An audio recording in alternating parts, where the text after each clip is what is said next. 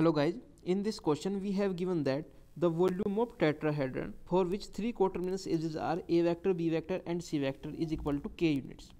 So for the given information we know that the volume of tetrahedron will be equal to 1 by 6 box product of A vector, B vector, C vector, and it is given equal to k units. From here we get box product of A vector, B vector, C vector equal to 6k. Now we have to find out the volume of a parallelopiped formed by A vector minus B vector plus 2C vector and 3A vector minus C vector. So the volume of parallelopiped will be equal to A vector minus B vector dot B vector plus 2C vector cross 3A vector minus C vector.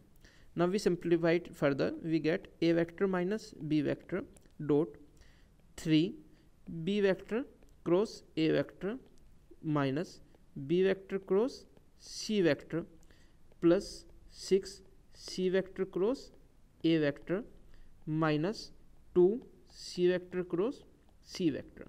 Here this C vector cross C vector will be equal to 0 and we get 3 A vector dot B vector cross A vector minus A vector dot B vector cross C vector plus 6 A vector dot C vector cross A vector minus 3 B vector dot B vector cross A vector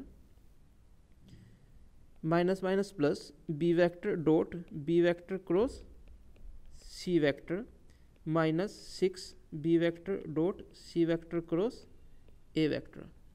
Here this will be equal to 0, this will be equal to 0, this will be equal to 0, this will be equal to 0.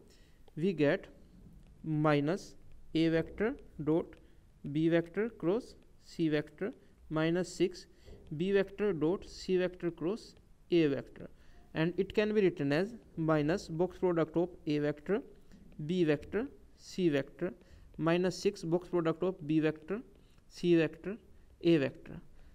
Now it can be written as minus box product of A vector, B vector, C vector minus 6 box product of A vector, B vector, C vector, and it can be written as minus 7 box product of A vector, B vector, C vector. We know that the value of box product A vector, B vector, C vector is equal to 6k. From here we get volume equal to minus 42k, but volume can't be negative, so volume will be equal to 42k. That is my D option. Hence D option is correct.